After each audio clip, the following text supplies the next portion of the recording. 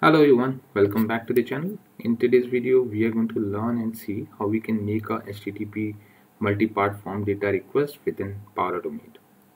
So what is multi-part form data request? Whenever we want to submit a large amount of data or send files or post files to custom API, then we go for multi-part form data request, where each part contains a piece of data within a single HTTP request. So in reality, like it's quite typical and complex to construct this entire body for this multi-part data request within Power Automate. So if I just Google and tell you that Power Automate multi-part form data request, people are struggling because they have to write this custom typical body by hand, and there are chances of making syntax errors. So I can show you one quick tip or the way where you can actually create any multi-part form data request body, complex body, without writing anything, just with couple of tweaks. So what I am going to do is I am going to create one simple instant cloud flow first of all, and I'll skip the trigger. I'll just create HTTP request received, so that I can generate one custom endpoint or URL which can be hit through Postman, and it can generate the complex this entire body for our multi-part form data request automatically. So I'll just say this, who can trigger this? So anyone, I want it anonymous, and I'll just in the next step I'll just send use one simple activity of send an email just for the testing purpose, because I want to save this flow and I need one dummy activity or action. So I'll just say my name over here and just test email and test body for now, and we are good. So once I save it, I will have this URL generated after save, and this URL I'll just copy and then do a test run from Postman. So I'll copy this URL, and in the method I have to change this method to post because I want to post files. So I'll just change post and then again do a save, and meanwhile I'll open this Postman and I'll close the existing URLs, and I'll just change this method to post method, paste the copied URL. This is the copied URL, and you can paste it over here, and in the body, in the authorization, just keep that as no auth because it's anonymous call, and just say form data because we want to do a multi-part form data request. In this key, just add your attribute, whatever attribute you wish to make. So this selfie, I would say it's a file, it will be an image file, and I'll just say select one of the test file, and let's say with it I want to send some custom attribute as well. So I'll just say that custom attribute, let's say 0.75, and I'll just do a send so that it can do an action. So status is 202, that means it called this Power Automate. So I'll just go to Power Automate and I will check whether this test instance got called or not. So it was called.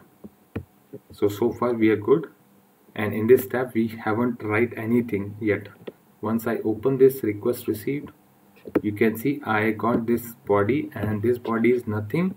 This is the same body which people are trying to if I just go to over here in this existing thread where people are asking how we can send the multi-part form request, and one of the solution which is given, so the copy and paste, edit this. So editing can result into syntax error. You may do a multiple edits and then hit and try, so need not to worry about it. With this quick trick we can confidently say that whatever request or that this body is being generated with this call will work for you 100%.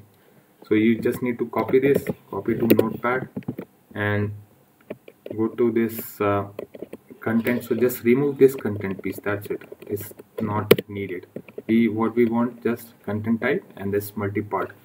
So you can see like first header contains the name of the file because we want to upload this file, and this is the name of that attribute which we actually created, and this body which is constructed like this with the content actual base64 content, and this threshold is the other attribute. So because it has changed that to base64, you can keep it like this, it will work. But if you wish to just again do a plain text, then you can do it. I'll just copy this one, and we are going to create one new flow so that we can make one HTTP call with this multipart request. So I'll just again open this make.powerautomate.com and we'll create one more dummy flow.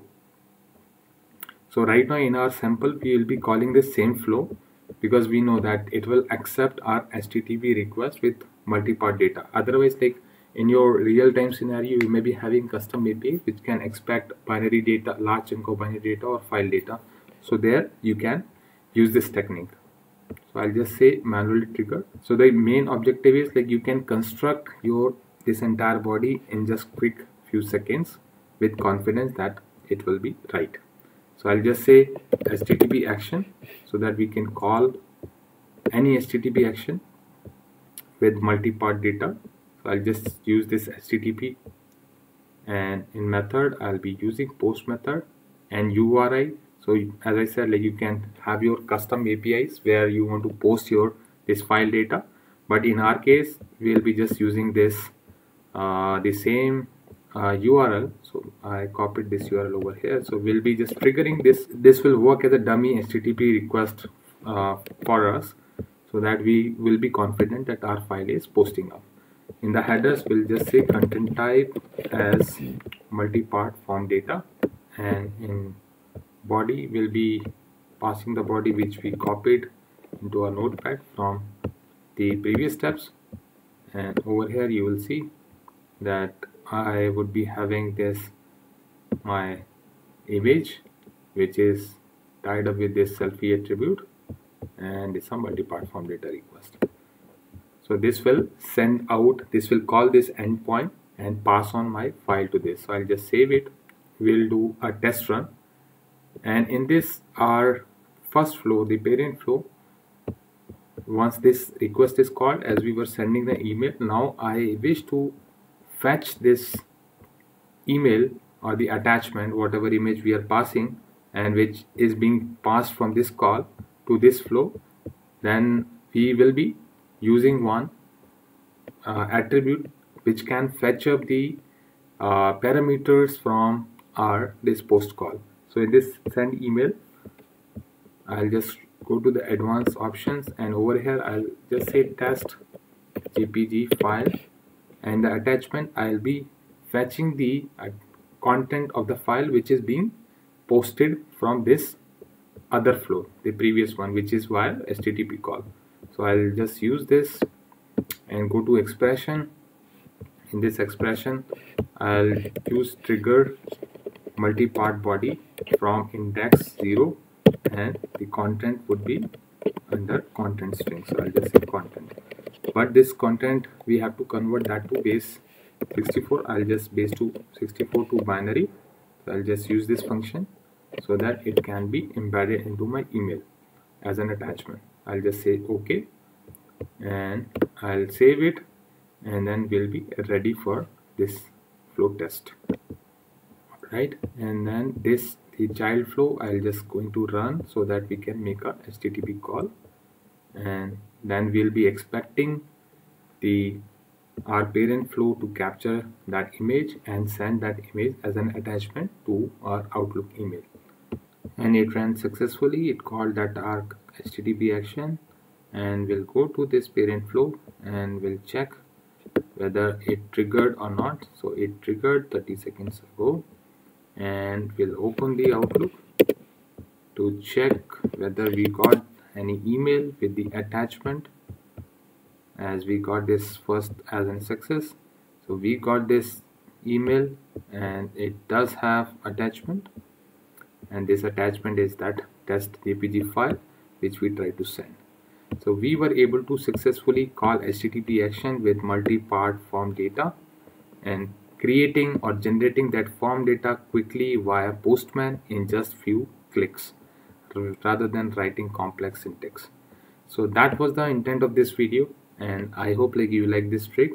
And if you do, if you have any comments, then do drop your comments. I'll try to look at it and try to respond to them.